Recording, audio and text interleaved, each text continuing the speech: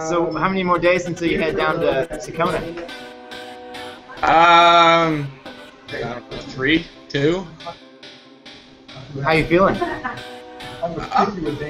Feeling good. I mean, like I've posted, training hasn't gone exactly the way I wanted to, but I made it to the end. Awesome. So we're going to have a hashtag following everything that you're doing and leading into Kona. And so we're going to use hashtag Mr. 404. So if anyone wants to keep up with what you're doing down there, as well as maybe your travel the day before the race and things that we're gearing up and getting ready for Kona and during Kona and maybe even after Kona, they can follow the hashtag and know what's going on with Mr. 404, our Ironman record holder. So what do you have planned down in Hawaii once you get there? Stay out of the sun and sleep and recover and show up on race day. So you haven't been to Kona before yet, right? I've not been to Kona. I've seen lots of NBC video. Yeah. You think that when you get there and get settled, you'll ride the course completely? And if so, how many times do you think next week? I'm definitely gonna look at the course. How much of it I ride, I don't know. Just see how I feel. There's, I mean, I think the key for me is just to be totally rested on race day, and I'm not gonna go out and scout all week and be tired for the day of the race.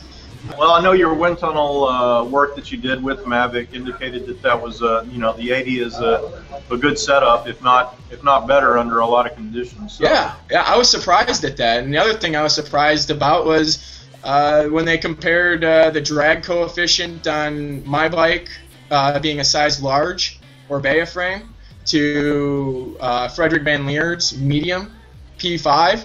That the Orbea actually had a lower drag. My race-ready Orbea bike had less drag than his race-ready bike did. So, I mean, as much as I see all these numbers from Cervelo about how much less drag they have than everyone else, my bike's more aero than his, and I have a bigger bike. So, I mean, we'll see on race day.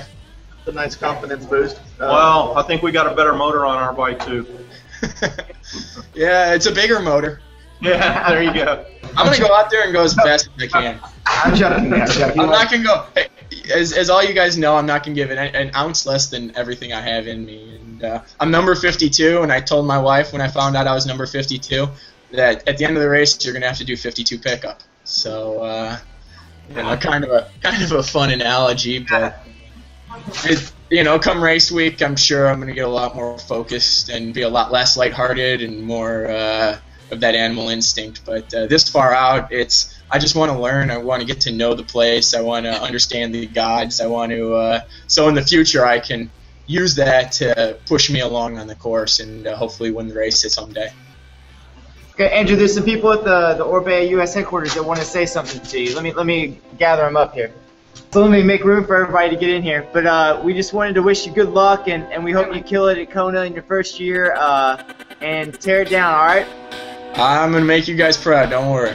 All right, good luck, dude. Good luck. Thanks a lot. All right, Andrew, have a great time. We will. Have fun.